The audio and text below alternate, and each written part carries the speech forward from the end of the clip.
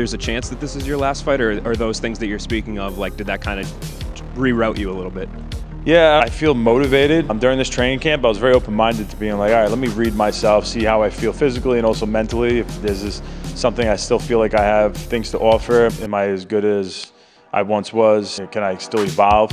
And as the camp went on, man, I really think, like skill set wise still, if you take one skill at a time, I don't think there's really anybody in the UFC in any division that has the skills and stand up to wrestling and the jiu-jitsu like I have. If you put it all together and average it together, I think I'd be right on the top of the list. So I got to be able to put it together and perform in the cage. But during the camp, I was looking world class. I'm very grateful for the career I've had and everything I've accomplished, but that doesn't give me like complacency. I still feel like I have more to offer and more to show.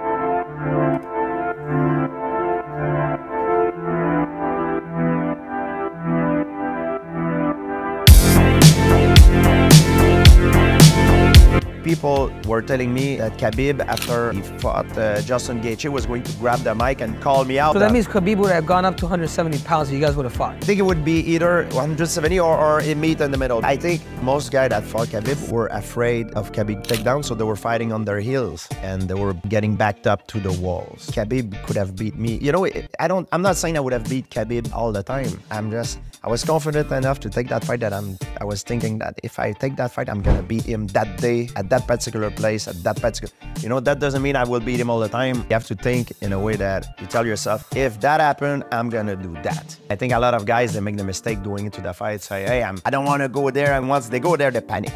If there's one thing that you'd be like, all right, man, he may have the edge, would you say the age? Age of recovery, yes, that's one thing. And if he put my back against the fence and start chain wrestling me, I'm very good in that position too, but that's his game. That's where he could potentially fatigue you. Yeah, there's something about Khabib that a lot of people don't really feel unless you're in there. Khabib, what he does a good job of. It's a slow pressure that he puts on you. Like you mentioned, the Michael Johnson fight. Even though like you're hitting him, boom, boom, boom, you're landing clean shots, but it's a slow pressure. He's still there. He might back up because you hit him with a couple of shots, but he comes back. And we're locked inside a cage. So over time, you can't run too far.